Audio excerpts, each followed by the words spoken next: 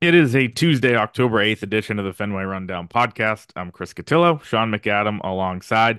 Red Sox not making much news, but there was some very sad news in the world of the Red Sox today. Luis Tiant passes away at age 83. Sean, before we really get into the mailbag that we're going to dig into, and there were a lot of questions, and we appreciate those. I know Luis Tiant, someone you've known for a long time. So if you could just give us a remembrance of him. Yeah, I think of him, Chris, as a larger than life personality. And he showed that on the mound too, which I think was one of the reasons he was so popular with not just Red Sox fans, but baseball fans. He was the kind of guy that even if you weren't rooting for his team, I think you would like. He showed his personality on the mound. He had that unique corkscrew delivery. And I'll always remember the 1975 World Series and Joe Garagiola saying something to the effect here, and I'm paraphrasing, that if you're in Fenway Park tonight, there's a very good chance that Louis Tiant will at one point look you right in the eye. And that was in reference to him with his complete 180-degree delivery, where he would look out toward the center field bleachers before delivering the pitch. It was the kind of delivery we don't see anymore. He had some personality, he had fun, and not unlike what happened with Pedro Martinez, who arrived in town about 20 years after Louis Tiant left the Red Sox. Tiant's starts in the 70s were similar to those of Pedro's, which is to say, they were events and you didn't want to miss them because you knew that not only were you going to see a highly competitive, likely very good pitching performance, but you were also going to be entertained by what he did on the mound. And in his post retirement, where he was around the Red Sox a good deal over the last 2 decades, particularly in spring training as a special advisor, he was like the team's goodwill ambassador. He would endlessly sign autographs for fans in spring training. Just don't get in the way of him and his golf cart because he drove like a madman around that Fort Myers JetBlue spring training complex, but that was part of the charm. He and Jim Rice ribbing one another, going back and forth with insults that can't be repeated here. He did much the same with Carl Yastrzemski during his playing days, very playful, big personality in the clubhouse, and that fun loving nature carried with him right to the end. And I think a pillar of the community too, a guy who was around, long after his retirement. He lived in my backyard in Central Mass in Southborough for a number of years. So, it seems like whenever a bank opened or a Dick's Sporting Goods or whatever it was, they'd call him, he'd sign autographs, come out and meet people, was always around Fenway. And, I collected autographs as a kid and, he was always around, always signing, always interacting with the fans in a way you don't see from everybody. Yep. And I would run into him occasionally in Wells, Maine, where he had a place over the last 10 years. I remember about 5 years ago walking through the parking lot of the Hannaford's supermarket in Wells because I spend a lot of time in Agunquit during the summer. Here we go. And being scared half to death as I walked through the parking lot with a man blaring his horn from behind. And I turned around to find Louis Tiant behind the wheel, cracking up and waving at me as he drove by. And later in the store, signing autographs, shaking hands, posing for pictures. I never saw him once turn down a request for an audience or a signature or a picture. He loved being around people, and people loved being around him. And I remember sitting next to you just 10 days ago at Fenway. They showed him in the Legend Suite. We were talking about, he'd been declining health, but able to come to Fenway. That might have been the last game of the season. If not, at least the last weekend. He was shown Yep. on the video board and got a nice ovation from the fans, which we now know will be for the last time. So important to remember him and a lot of people looking back with extremely fond memories today. Yeah, and a great career that was probably not properly appreciated, both in its time and afterward. If you look at his career numbers, They are nearly identical to those of Jim Catfish Hunter.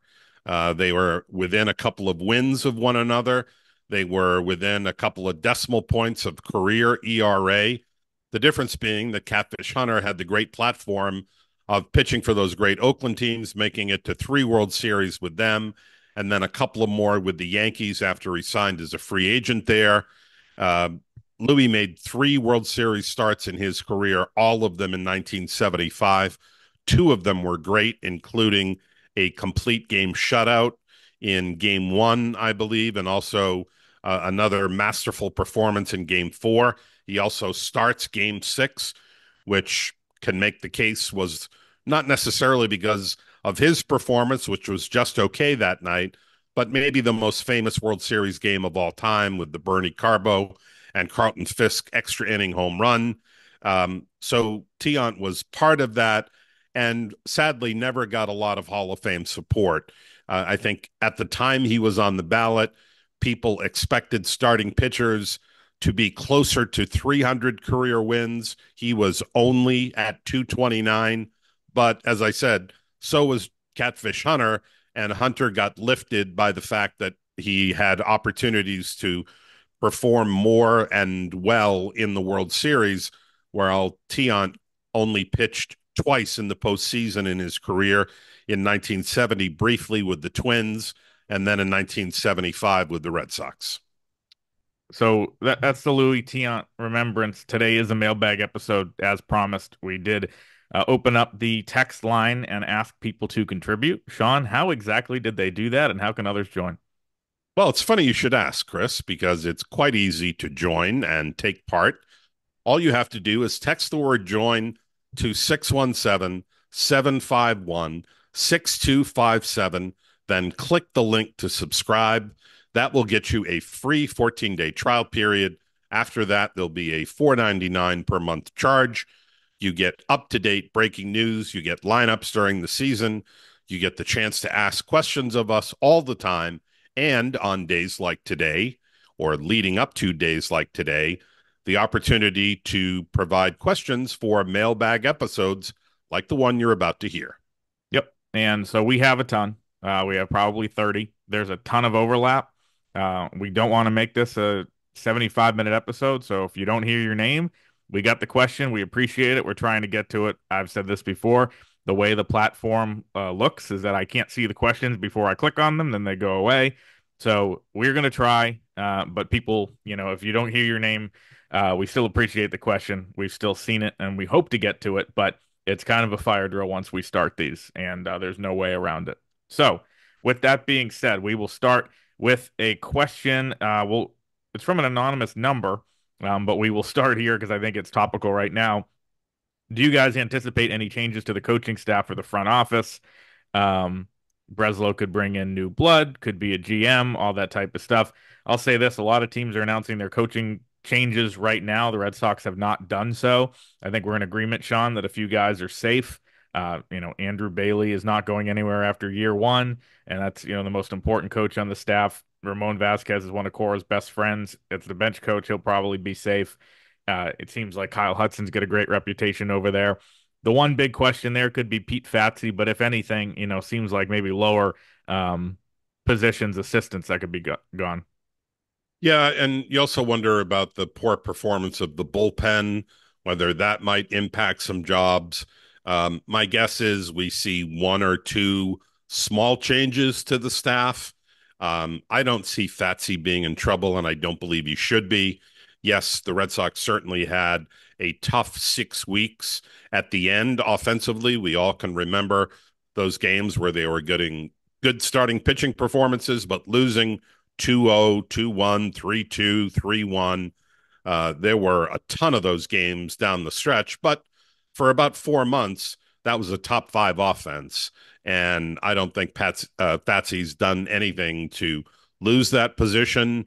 It would surprise me if he were to be sacrificed, but maybe some assistants go or some smaller changes. As far as the front office, well, we know that Craig Breslow wants to hire a general manager. Two questions. How soon does that happen? I don't think it's probably going to be in time for the GM meetings, which are about 3 weeks away right now. And then the question is it an internal promotion? Does he take one of the guys or people who are now serving as assistant GMs and elevate them to general manager? Or is there somebody from his past, somebody he worked with the Cubs, someone with whom he's familiar from his playing career, someone from another organization for a fresh set of eyes? Do they bring somebody in from the outside?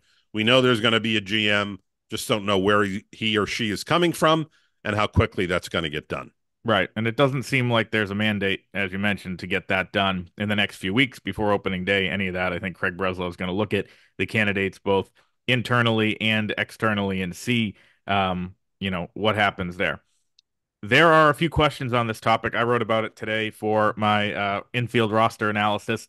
The idea of potentially trading Tristan Casas, moving Rafael Devers, that was something floated by Ken Rosenthal a couple weeks ago. And as you look at the Red Sox infield, it's a very crowded mix. So, three questions in that vein. I'll get to them in order. Jeff asks, and this is interesting because I know we're on opposite sides of this debate. Which one would you prefer trading for a top line pitcher, Duran or Casas? Ralph asks any gut feelings as to whether or not Alonso remains a Met. With all the Casas trade speculation, if he were to be moved, Alonso seems like a great fit here. And then Barbara Savage asking a two-part question ending with, do you believe Casas, as reported, is likely to be traded? I'll say this, I don't think that theory came from nothing. I don't think it came from thin air. With Ken Rosenthal, very plugged in. And speculation, even when it's speculation with those guys, is not. But to me, I just don't. Uh, I think, first of all, the whole idea that the Red Sox are pissed off at Tristan Casas or sick of his act, I think that that stuff's way overblown when it comes to potential trades. This guy's not a clubhouse problem. He's quirky. We get it. We've been over it. There were points where he pissed them off, guns and knives. We all understand that. Still, he's an elite performer at a position where they don't have much coming. And I think that whole theory, there's so many moving parts there. You're asking a lot out of everybody. Number one, you have to move Casas and get enough back for him. Number two, you have to move Devers to first base. Who knows if he's going to be good over there? Who knows if he's not going to be pissed off over there? And number three, as part of one of Ken's theories, you sign Alex Bregman. Who knows where his Alex Cora relationship stands? Or Willie Adames, you move him to third, a position he hasn't played. Like there's just 50 moving parts there that, yeah, it's outside of the box. It's fine. But my guess is that Casas and Devers are both in their corner spots to start the year, and they figure out the middle from there. Probably with Story at short, figure out who takes second, and then when Meyer and Campbell are ready, it's a good problem to have. But my answer to that question is to trade Duran instead of Casas if you have to trade one of them. Duran's older. Um, he's probably hit his peak. You can sell high. To me, Casas has not, and he's a guy who's always a blue chip prospect. Has kind of passed every test. I think Red Sox fans underrate him because he's weird, and that's just he's still elite, and I think we can't get away from that. Okay, a few things. I think it's premature to label Tristan Casas elite. He has shown that he has plus or plus plus power at times, but he has had difficulty being consistent. And if we're talking about where someone is in their career, and I know that the rib injury last year was the ultimate freak injury. It wasn't anything that anyone could have anticipated, but there has to be at least a little concern that Casas has had a couple of seasons now interrupted by injury and that he is a slow healer coming back from those. Also, he is not even league average defensively, and I'm not sure he's ever going to be. He is right now below average as a defender. So he does two things well. He gets on base because he will take his walks, as we know, and he has great raw power. Those are things that are important, but they're not irreplaceable in a team's organization. Meanwhile, Jaron Duran is a legitimate five-tool player now. Power, speed, defense, bat to ball. Throwing is maybe not elite, but it's at least average or above average. And he has made himself out to be a very good uh, defender, both in left and center field. Also, yes, he's older, but he's 28. And I do not think that we've seen the best of Jaron Duran. This was clearly his breakout season. I think he can be even a little better. I think he's motivated even to be a little better. So I don't like the idea of moving Devers over to first because I think that is fraught with complications, and you highlighted a couple of them. This is a guy who's kind of worked, but is now only maybe average at third base. How is he going to take to a new position and new responsibilities? We don't know. And the people that are being talked about to replace him at third base, as you noted, Adames has not played third base in his pro career. And P.S., he strikes out a ton. And this is already a lineup that does that too often. So while you're getting 35 home run power out of him, you're asking him to play a new position and you're adding one more swing and miss person to that lineup. So I don't like that. I've always been a Bregman fan, but it's clear he's starting to go downhill. Hmm. He's already in his early 30s. He's starting to regress a little bit. And I think you could have a wild overpay to bring him in on a 5 or 6 year deal. I'm not sure what the solution is. I am sure that neither Adamas or Bregman should be part of it. Yeah, I mean, the Casas thing for me is he's, you know, like I said, younger, on the ascent. If you're trading him, you are dealing at probably reduced value after he missed most of the year. If you have to trade one of the two of them, Duran is at the peak of his value after, the year he had and showing the skills he did. I, And I, I I just don't think I don't think Casas's value has been reduced or minimized by missing half a year. People know the raw power is there, that he's 24 and he's going to be under control for what, 4.5 seasons, 5 seasons more after that. That's the appeal there. Great raw power and control and age. well, But I they also don't have to trade either of them, and they probably won't. that's true. That's true. But I also don't like their chances of spending 200 million on Pete Alonso to come in and either be the DH or the first baseman. I don't see that happening.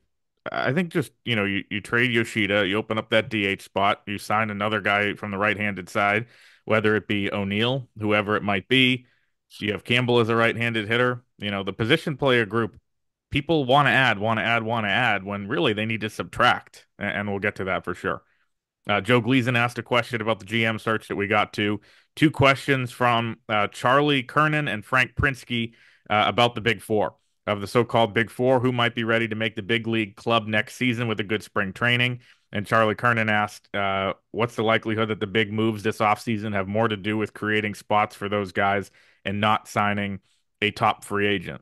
I'll start with this because I wrote about it last night for this morning. I think at this point you can't imagine that Meyer is going to make the opening day roster with zero at bats at AAA. So that makes it seem like Trevor Story, come hell or high water, is your opening day shortstop. I don't think he has any trade value, and they do value his defense and as a leader. I think Teal, Anthony, and Campbell are going to be in the mix in spring training. Campbell and Teal have had, all three of them really have had quick ascents. Campbell and Teal being drafted just a year ago. I think they'll be in the mix. That's not a guarantee that they will make it. And in terms of trades on the other side of this and clearing spots, I think it can be dangerous to, trade bona fide major leaguers if you have them to clear spots for guys that look, they're ultra talented. They're among the top, 25 prospects in the game. They've kind of passed every test to this point, but they still could be busts. And that's always in play when you're talking about players this young.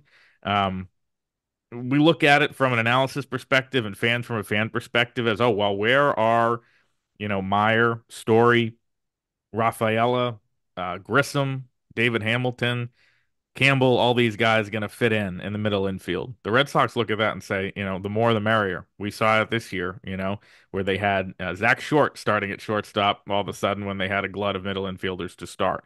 The last thing I'll say on this, ranking them, and somebody asked this somewhere else, and I'll get to the name, but in terms of least likely to be traded to most likely to be traded, I would guess Anthony's untouchable as the number one prospect in the game. It's just hard to see them moving off him.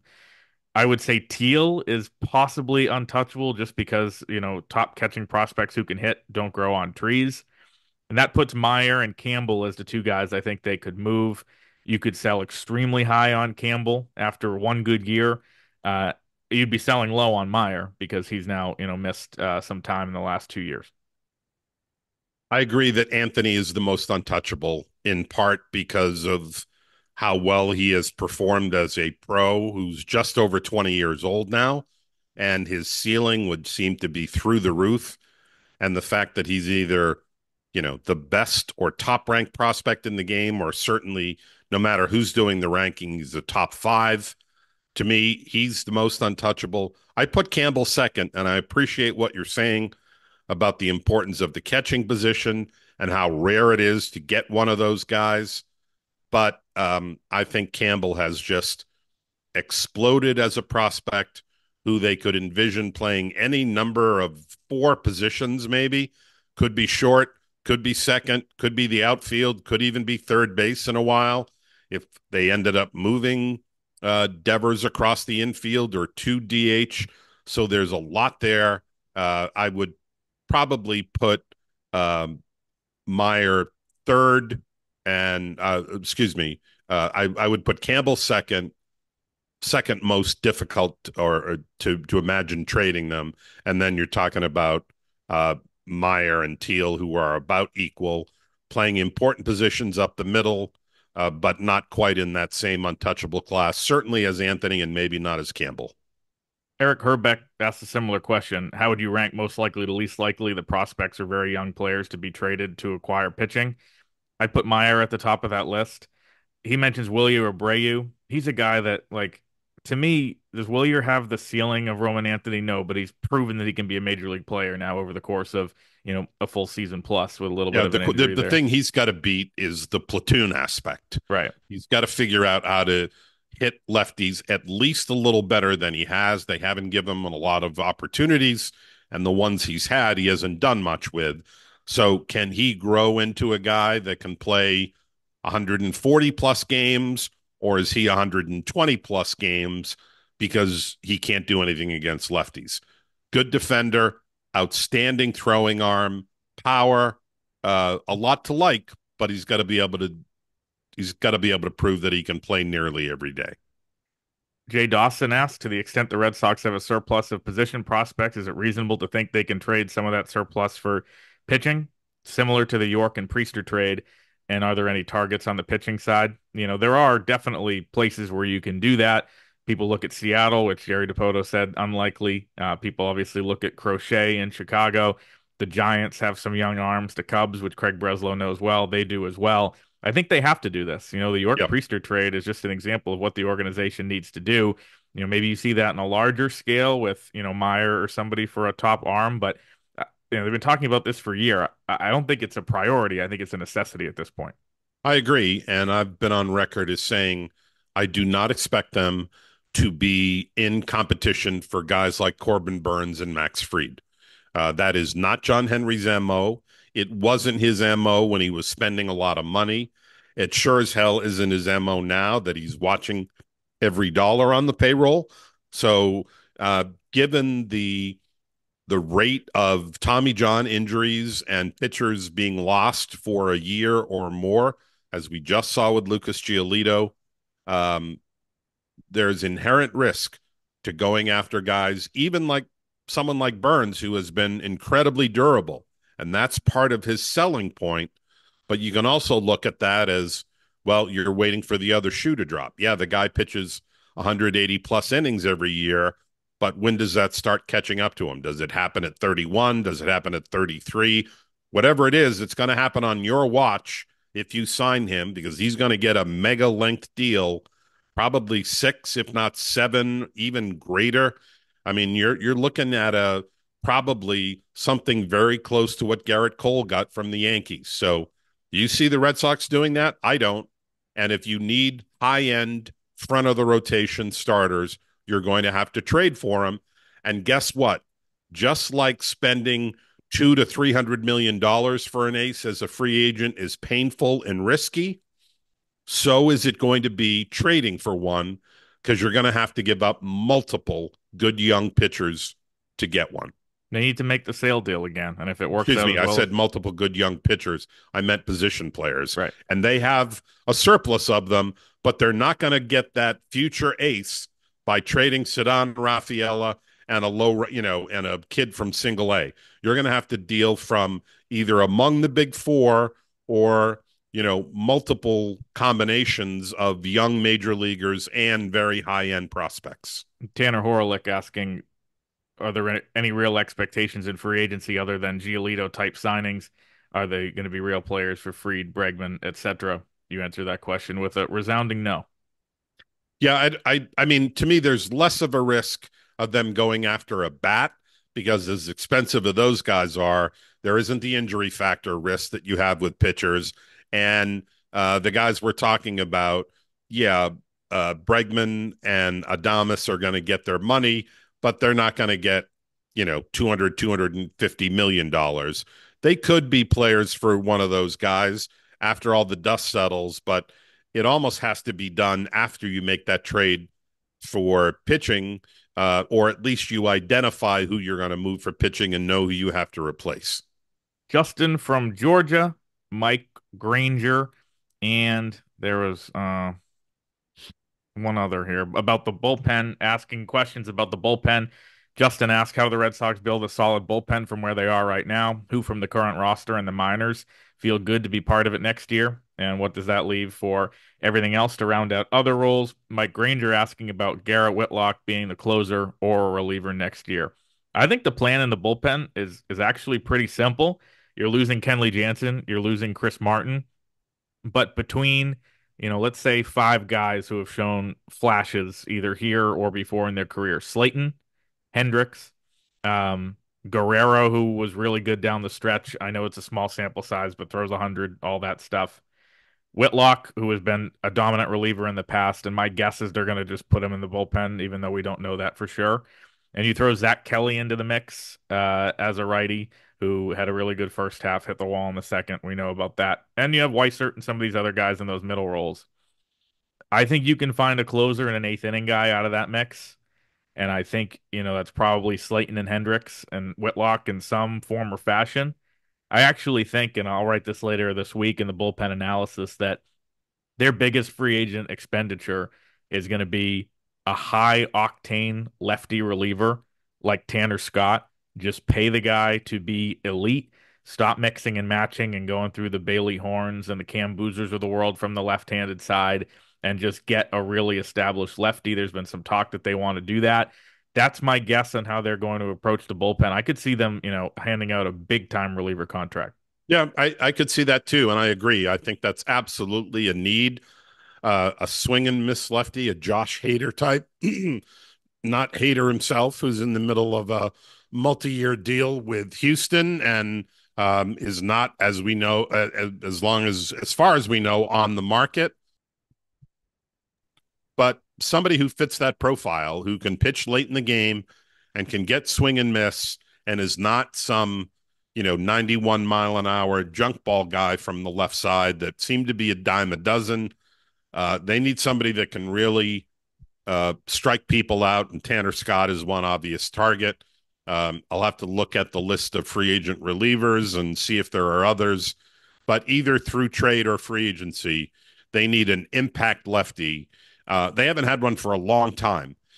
They keep trying to, find one on the scrap heap, whether it be Bernardino, who's useful and probably will be back, but he doesn't fit that kind of profile. He's more of a, sixth and seventh inning guy. They need somebody that can come in and, and match up with the Juan Sotos of the world in the late innings with the game on the line in high leverage spots, and that will not come cheaply. And, there's a lot of veterans available from the Matt Moores of the world to the Will Smiths, the guys that are there, every year. Scott, I think, in a different category. But there is kind of a crowded mix of those guys that will be available, maybe somebody via trade. I just do think that's a big time need. Joseph Higgins and Justin Woolman both asking us questions about the need specifically. What positions are they looking for in free agency and trade? Like, what are the top priorities? Joseph asked, can we do it 1 through 5 to prioritize the Red Sox needs? I'll do it this way. Starting rotation, an ace is number one. The lefty reliever is probably two. Um, it's, Backup catcher, not a backup huge catcher is going to be later priority, on the but list. something In between they there, absolutely need to find. right-handed pop in the middle there. Right. And then I would put that in front of the lefty reliever as important as that. I would go front end starter, righty power bat, lefty swing and miss reliever, and backup catcher. I don't think they need much more than that in terms of position players because of the influx they have. Now, who's staying and who's going is going to be a big part of that puzzle. But as you look at that lineup, you don't say, oh, well, they need uh, a first baseman or they need a center fielder. Yeah, second base is kind of up in the air, and it could go to anybody from Story moving over to make room for Meyer. It could be Campbell. It could be Grissom. It could be some platoon involving Hamilton. They have some options in house, so I don't see them looking to fill any positions on the field other than backup catcher and a righty power bat. And then the question is, where does that guy play? Does he play left field? Does he DH? Does he replace somebody that they trade if they move? If they move Casas for pitching, do they look for a right-handed first baseman like Alonso? I don't see that, but somewhere they need a righty power bat that will fit into what they have. Tyler O'Neill, like as kind of limited as he can be as your primary DH who can mix in the outfield, and with the Yoshida trade, like that makes a lot of sense. Or somebody in that mold still Do to you me. think there is any chance they give him the qualifying offer, which, for those who aren't sure, will be a little over 21 million for 2025? So that is the average of the top 20% of all players' salaries from the previous year, and it's figured out by Major League Baseball and the Players Association. And it has been determined, although I'm not sure we've seen an exact number, somewhere around 21 million. So it's a significant commitment. But for a guy like O'Neill, who you worry about in terms of getting into his 30s and his availability, yeah, it's an overpay, but it kicks that can down the road for one more year and He'd takes probably care of it, take it. even if you're paying him probably 5 or 6 million more than he might make on a free agent deal. And they can afford to do it. They avoid the Yep. long-term contract. The thing I think that plays into that is that you kind of need to move Yoshida to accommodate him, and have him be in that DH spot. And you have to commit to O'Neill in, early November without having a Yoshida deal lined up. And then you take away the leverage of that too. So, Well, I mean, they're not going to have leverage anyway because they're going to have to eat at least half of what's left right. on the almost 60 million due to Yoshida over the next 3 years. They're going to take a beating on that no matter what the timing is. So while I understand your point, I think it's less of a factor in this because everyone knows if you're going to move him, you're going to have to eat a good chunk of it to facilitate it. Adam Shapiro asks, because you have to give up to get, how likely is it that Duran, Anthony Campbell, Rafaela Abreu are all in camp together? Is that too crowded of an outfield mix? It feels like you have to move one, but to me, and Campbell, I think, profiles more as a second baseman anyway. But to me, having Rafaela be your super utility guy off the bench instead of an everyday player on a contending roster kind of makes a lot more sense. Um, but it just does feel like one of them have to move. We talked about Duran and Willier already. Well, I mean, you also go into it with the understanding that Anthony does not have to make the opening day roster, and that nobody would second guess them sending him to Worcester for 6 weeks or 2 months at the start of the year just to make sure he's ready to make that jump. He is young, so they have some time there, and maybe some things play out in the early season that crystallizes their thinking and enables them to make some moves. But you do have the luxury of certainly sending Anthony back to AAA to start the year. Chris Connor asking a long question about a lot of needs stuff we've gotten to. One about Yoshida, and ask about signing Jose Iglesias as a depth platoon piece. To me, I mean, I think there's just too many infielders already. You have Romy Gonzalez, you have David Hamilton, Emmanuel Valdez, all those guys, even if, some of them are traded, still have a surplus. Tom Ritchie asked about my Yoshida story from last week. What about moving him to Seattle for Robbie Ray? 2 years, $46 million remaining. Obviously, they have some pretty good starters that are, in the mix. That's the type of creative deal, that, well, I guess Robbie Ray is in San Francisco San now. So, Francisco. That mistake's been made before. um, but I mean, those are the types of deals where, you could potentially try to get something for Yoshida, a guy that, has been hurt and not obviously Cy Young quality since he won it. But to me, those are the types of deals you have to look at where if you can balance it out and get a pitcher and have a team that might be interested in Massa, that's kind of the perfect storm. Usually those things happen to work out better on paper than they do in real life, and that's always part of the battle. Yeah, I mean, they're going to have to get creative, and I think um, Breslow has that capability of, you know, looking into some things that might not make sense on the surface, but gives Just them like some Sale for Grissom, options. what a great one that was. Yeah, well, um, but I think that they're going to be open to a bunch of different solutions because they have some clear needs, and it's not going to be easy to fill them. Jim Foley asked a similar question about the outfield that we've gotten to, with also with a nice remembrance of Louis Tiant in the parking lot at JetBlue Park. These three questions are very similar. We'll get to all of them right here. Scott Pratt, on a scale from 1 to 10, 10 being very aggressive. How aggressive do you see the Red Sox ownership being this offseason? Thomas McCready, do you believe Breslow when he says the team will be aggressive and decisive in free agency? And he comes through the organization, insinuating John Henry. And Jonathan Morrison, what are the realistic expectations for the Sox this winter? What would you guys say would be a surprise acquisition? I mean, they're really in a similar spot to where they were a year ago, with the added bullpen need. They really didn't need much in terms of the bullpen because they had Jansen and Martin coming back. They needed right-handed pop to balance. They swapped out Verdugo for O'Neill. They needed starting pitching. They tried Giolito for sale. It didn't really work out, but they still need the ace. They still need to balance the lineup. It's still, all of those things, plus your prospects are a year closer to me. I think they're going to make a blockbuster trade. I think they kind of have to. We thought that a year ago.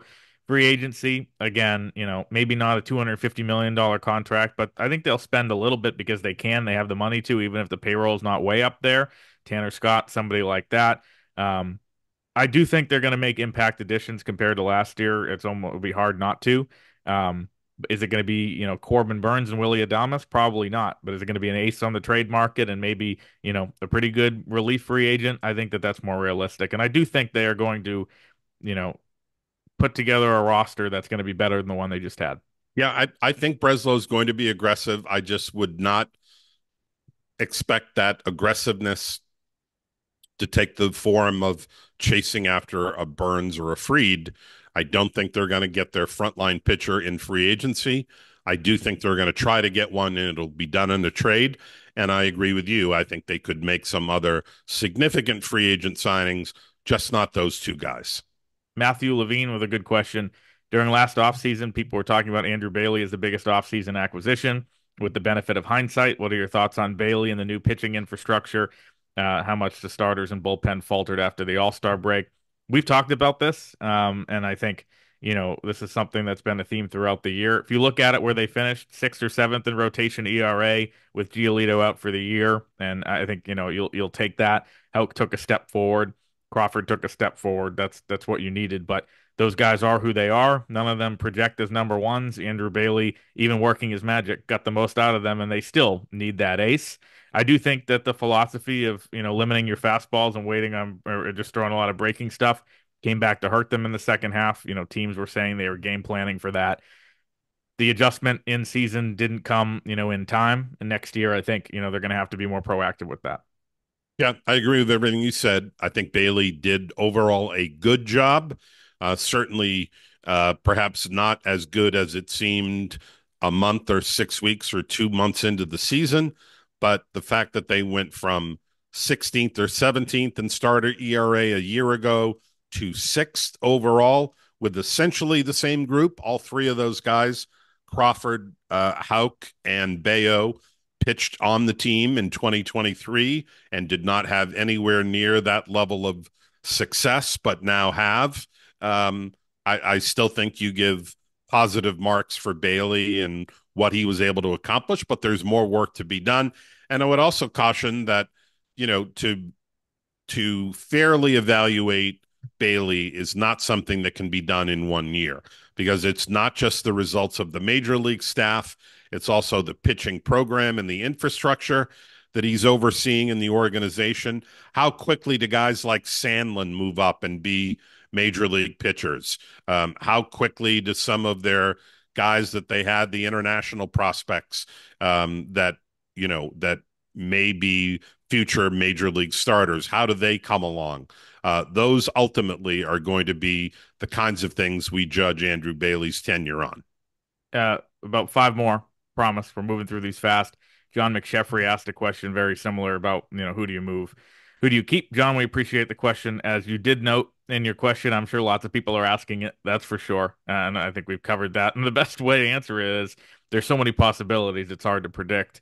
Uh, I would say, probably an outfielder, but I couldn't even give you a guess. Maxwell Grant with a specific question with Kyle Teal emerging. Do you see the Red Sox re-signing Danny Jansen or letting him walk? They do need somebody in that mold. The problem was he wasn't very good down the stretch. Maybe he has an edge on the rest of the free agent market because he has familiarity with the pitching staff. But I mean, they do need somebody in that mold. I don't know, but take your Yeah, pick of it like could the be. I 15 mean, guys. whoever it is, it's somebody that, probably is not going to play more than 40 or so games maximum. Whether that number one guy is Wong at the start or Teal not long after the season begins, and then Wong is relocated to the backup, and whoever this guy we're talking about is now extraneous, we don't know, but they need a bona fide backup catcher who has done it before. I wouldn't rule Jansen out, but as you noted, he was a huge disappointment offensively. I thought he caught pretty well, but he did not deliver them that kind of right-handed thump that they were envisioning. We heard all this talk about perhaps The pull being, side power. yeah, yeah. Where was that? Hmm. The guy ended up with an under 600 OPS, I think, in his time here. Michael Bryant asks, what is Theo actually doing for the Red Sox? Does it seem like Henry is as involved as Kennedy claimed? I tweeted it. I'll say it here. We appreciate Sam for coming on. Yes. They can't keep saying that they don't understand why people don't think John Henry is involved. He hasn't talked about the team. He's barely seen it Fenway. It's like they hate the narrative, yet they just feed it. And I cannot stand that from them. I've said it for years now. So it's impossible to say if Henry is involved. They can claim it. They can claim it as much as they want until he, talks, makes promises, all these things. Hard to envision. Sean, Well, have you? Go ahead. I would say this that it is possible for Henry to be involved, and we're not privy to it, but there's no public evidence that he's involved. So maybe I'm splitting semantic hairs there. Hmm. Um, I have no doubt that John Henry wants the Red Sox to be successful. How involved he is, either during the season or off season, what input he's providing other than sort of supervising things and enabling those who work for him to execute those plans, we don't know. But it is hard to say with certitude that Henry is impacting the direction of the team when we don't see any evidence of that. Doesn't mean it's not happening, but we can't prove it. Yeah, my point is just like they keep saying, like, people who don't talk to John have no idea how involved he is. Huh. Why would that be? And what about Theo? Yeah, I'm sure that Theo has been a good sounding board for Breslow.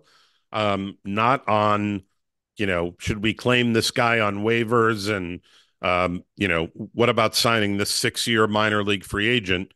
They're not going to bother him with that.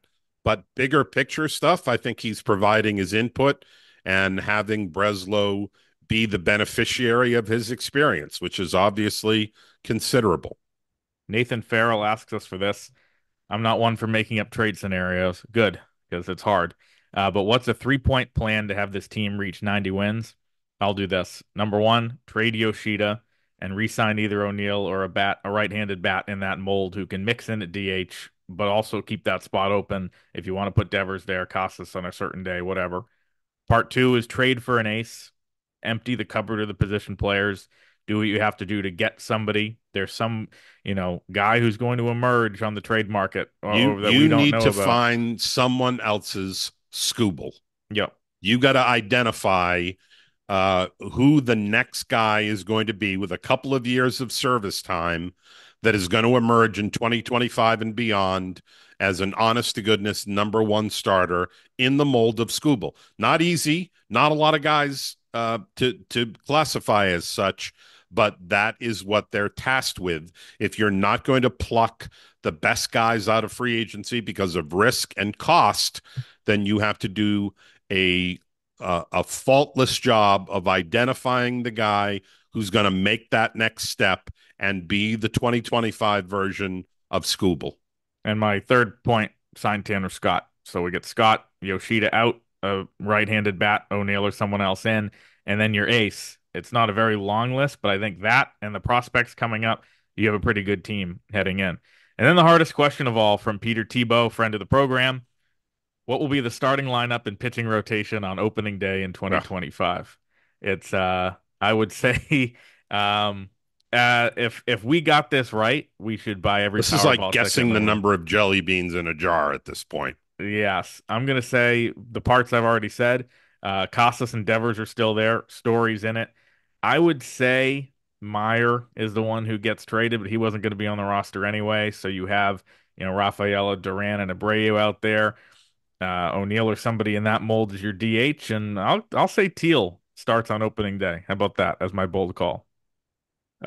Uh, I'm going to envision a package deal involving Abreu and Meyer to get the necessary starting pitcher they're looking for. Um, I too could see Tanner Scott being a signing, and I would not be surprised if Casas is traded. So that is the beginning of our offseason bold predictions. They're half baked because it's October 8th. We're not. The predictions are, Not just for yet. the record.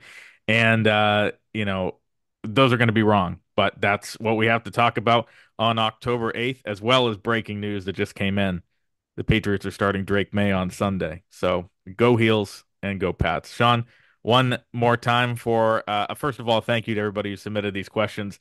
There was a ton of them. I'm going to need some water. But how do you, if you are at home listening to this, get involved for the next one? Simply text the word join to 617-751-6257. Then click the link to subscribe.